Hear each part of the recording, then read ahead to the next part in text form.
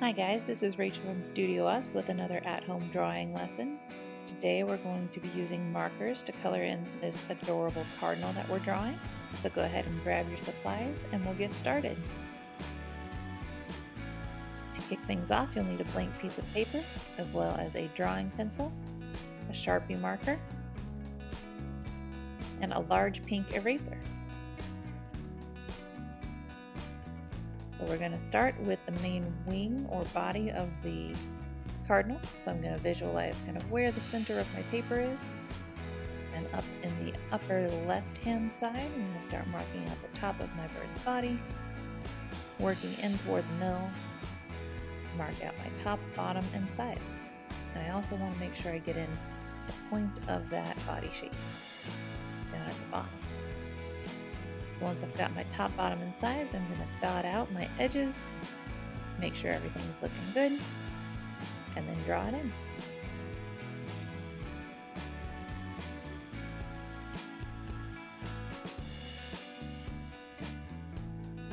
Alright, next we're going to mark out the head. So I'm careful here to look how far back on the body it is, and how much of the head is inside versus outside. So we've only got maybe a third of that head inside the body and most of the head outside of the body.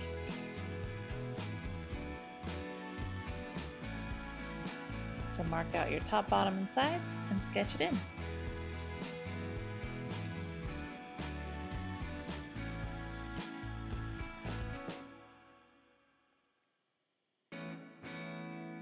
After that, we're going to erase the two lines connecting the head to the body, so that it's one solid object.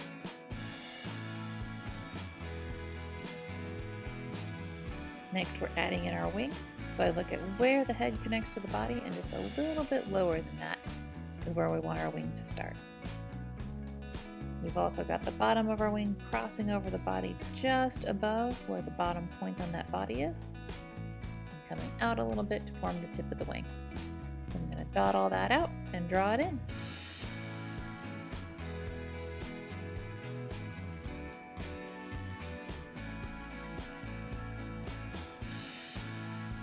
Alright, my favorite part of this bird, we're going to give him a mohawk. So it comes off the front of the face, makes a nice little point, and then curves around. Sometimes I wish I could have a red mohawk. Maybe someday. And we'll clear out the line connecting the mohawk to the head. I'm going to erase the line where the body goes through the wing. And we're going to erase a little gap so that the wing connects down to the body. Next, we're adding in our tail feather, so that's coming right out of the bottom of our bird's body. And it kind of comes down, and the tip points out to the right a little bit, so it's not a perfect curve. It's a little bit out to the side. Now we can see it looping through the body, but I know we're going to erase that part, so we're just going to not do that. Next, we'll add in the next tail feather. And this one points out a little bit to the left, so they kind of angle out a little bit on either side depending on what side of the tail feather we're drawing. And finally, one more bump to finish out our tail.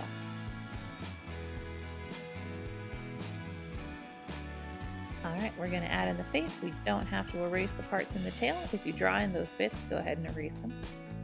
We're going to get a little curve coming from where the mohawk connects to the body, all the way down to where the head connects to the body. Two little bumps for the eye and the cheek. And there we go, we got a face. In that top bump, we're going to draw a circle to make our eye. It goes all the way to the edge of the bump. And then starting at the top on the edge of the face, we're going to draw in our beak. I like to do the top part first and then add in the bottom. We can get our toes. So these are just long little ovals. Notice that one little oval's outside of the body, and then we've got two inside, and then a set of three for the other foot, and a little shine in the eye. Next, we're going to add in our branch. This kind of curves around along the wing and goes out to either side of our paper. And this one kind of curves down, comes back up. We're we're going to erase out the lines where the stick crosses over the wing so that it looks like the stick is in front. We're also going to erase out the lines going through the beak. That way the beak is in front of the rest of the face. Finally, we've got some little details on our bird. So we've got U shapes. I'm going to start with the one closest to the body first, and then work my way out. And notice they kind of overlap. After that, from the bottom of each U, we're going to do a little line down, and it goes underneath our branch, not through it.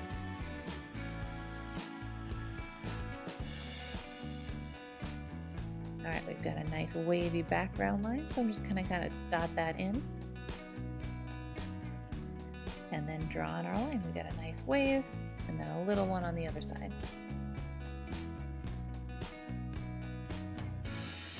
And we've got some nice puffy clouds, so I'm going to mark out about how far out they go and where I see them starting and ending. And then just get these nice kind of semicircles to make our clouds really puffy looking. So it looks like a nice sunny day.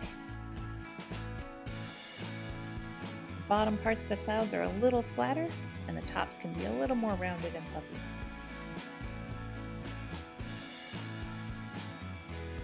Looks like we've got our drawing all done, so you can go ahead and grab your Sharpie marker and carefully trace over all of your pencil lines. Careful not to go over anything we erased.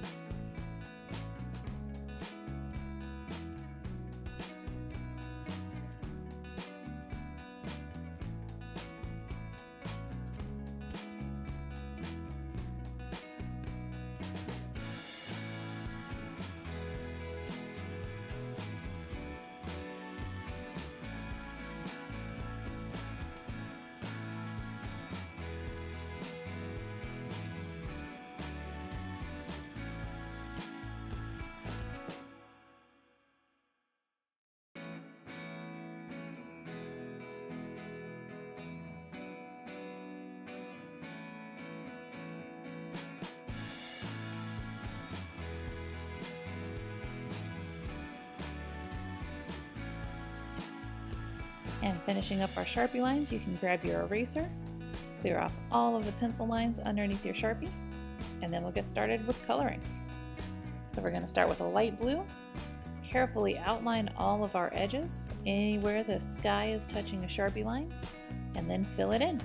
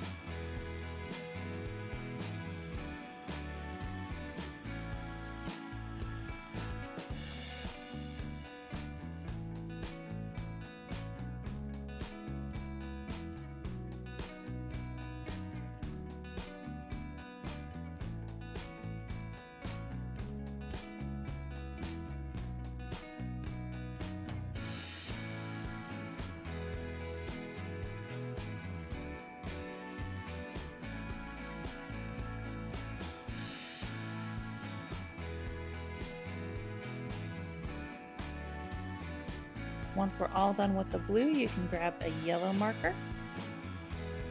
And we're going to outline just those brightest yellow highlights on the tops of our hills so it looks like the sun is bouncing off of them. Then we'll go in with a bright green. Careful not to go over our yellow. We'll outline anywhere the green is touching a Sharpie line, and then fill it in.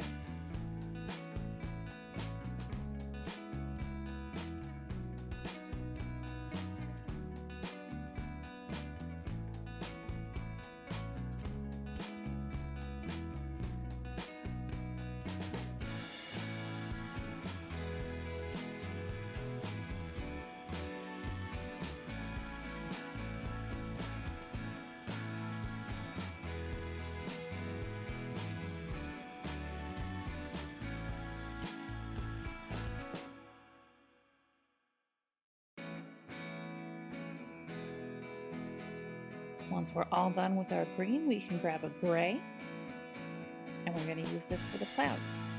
Notice that there's just a little white edge on the top parts of the clouds, so we're going to mark those out, then fill the rest of the clouds in with gray. So we just want the littlest sliver of a white highlight up on the tops. Then we've got a lighter gray, and we'll go back in and get that dark gray shadow later once the gray has dried up a little bit. I'm going to use a light tan color and fill in the stick for our bird to sit on.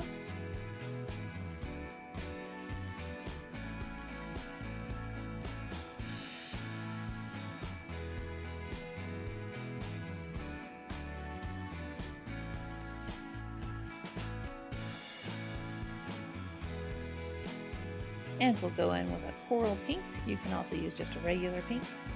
And we're going to look carefully for any little light spots. So there's one on the top of the beak, on the top of the head, on the wing, and on the chest. After that, we're going in with our red and filling in all the rest of the red parts on the bird.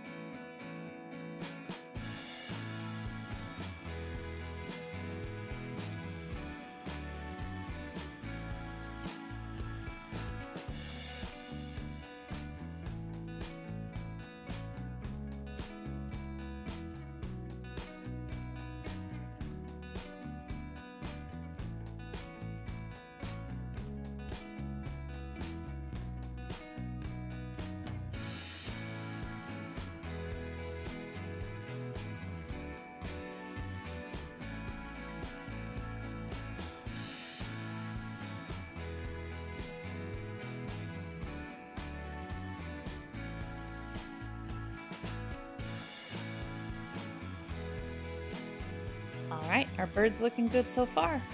We're going to take our gray, and going over what we already colored in, we can add a second layer that's going to build up and make it darker just along the bottom to create that shadow. We'll grab a yellow and color in the toes on our bird.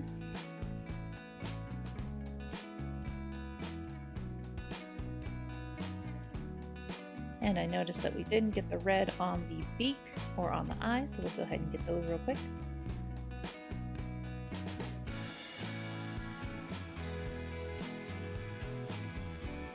Take a dark brown, get the bottom shadow, so we're going to make a nice thin line along the bottom of our branch to make a shadow. Take an orange, get little shadows on the bottoms of the toes. And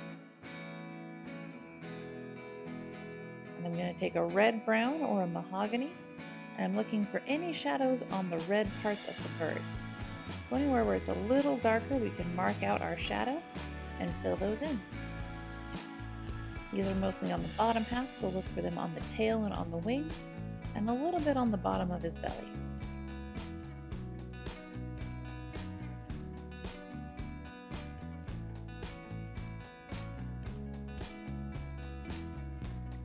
Alright, all that's left to do, finish up the shadows on the beak and the eye, And we can go in with our Sharpie marker and color in the black part on the face. Once you've got that all set, that will be the end of our bird. You guys did a great job. Thanks for following along, and we'll see you for the next one.